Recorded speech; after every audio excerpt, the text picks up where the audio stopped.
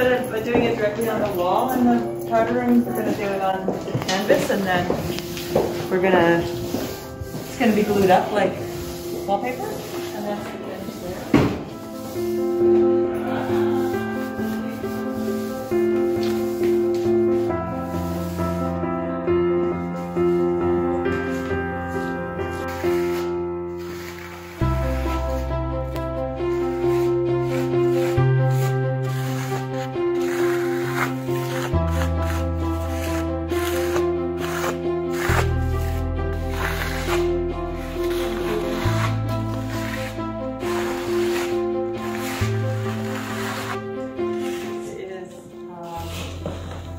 Applying a acrylic-based texture that has crushed seashells in it and sand from Hamilton Beach to create the look of sort of a Florentine stone wall.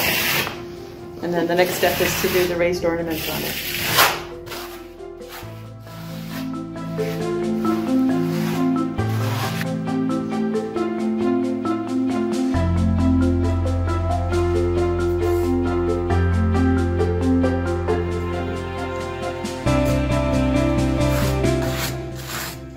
Force the plaster through the stencil.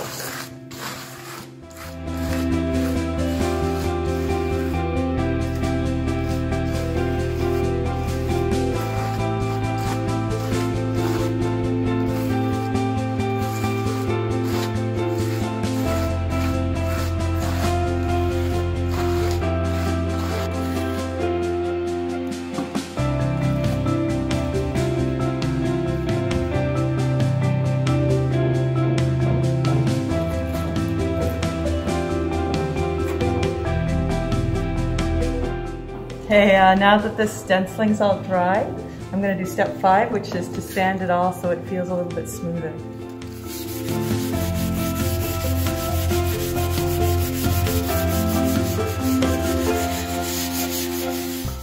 Okay, so now I am sealing the plaster with a primer. It's an acrylic primer, and it's tinted to sort of a lighter color than what I want the overall color to be.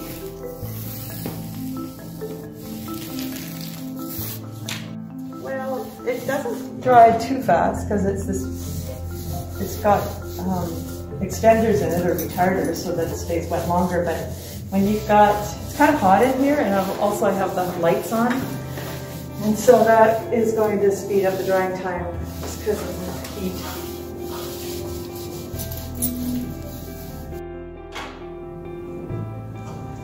Just move it around now with this, kind of work it into the texture, the recesses of the texture.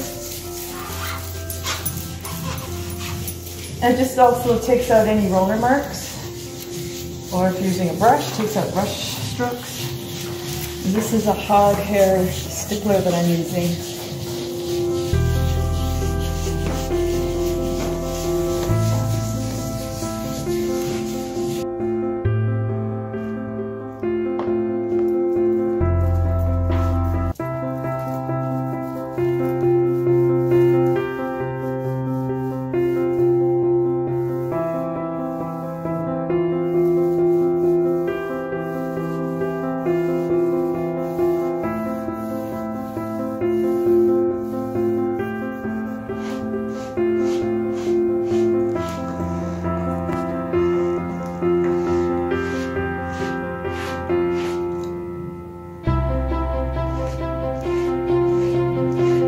These little sunbursts in the design. I just rolled on the glaze, and then I took a rag and wiped off the excess glaze to make the texture more prominent. And now I'm just kind of wiping off a little bit more glaze off the raised ornament so that it pops out more and gets ready for the hand-painted colors.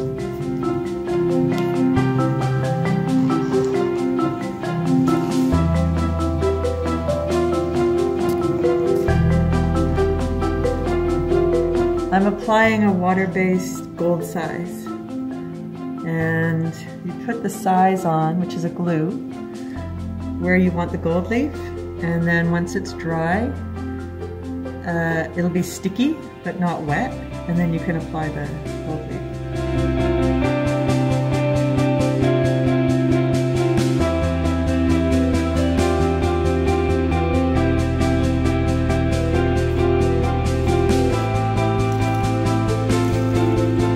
So this is not actually real gold leaf. At least I don't think it is.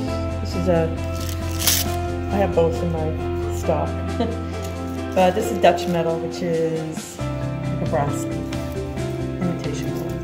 So it's a lot cheaper. And it's on this backing paper, so you want to put it gold side down and rub the back. And peel it off.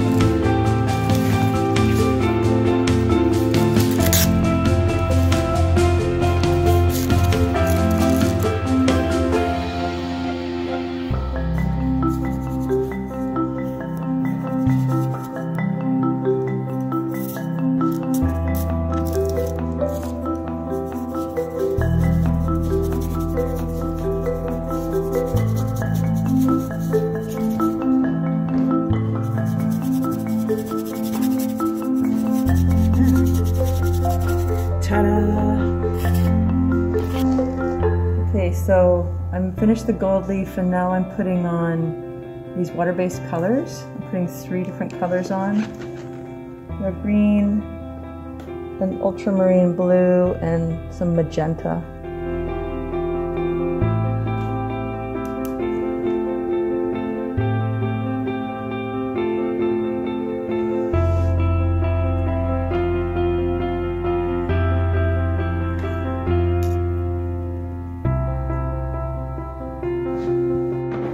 So I've got all my colors in the detail that I wanted, and I'm going to put on an antiquing glaze now. So it's a translucent medium, slow drying medium, and I have tinted it with couple of different brown colors.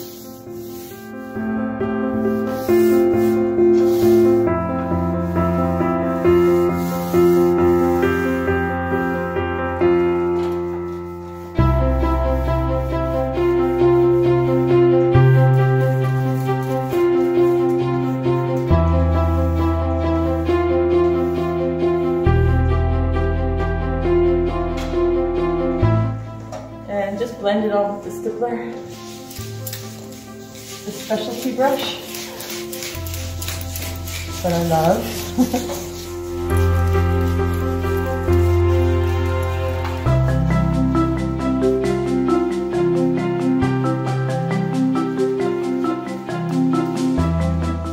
And then I take a dry rag and I just gently wipe off the raised areas. And then you see more of the texture again.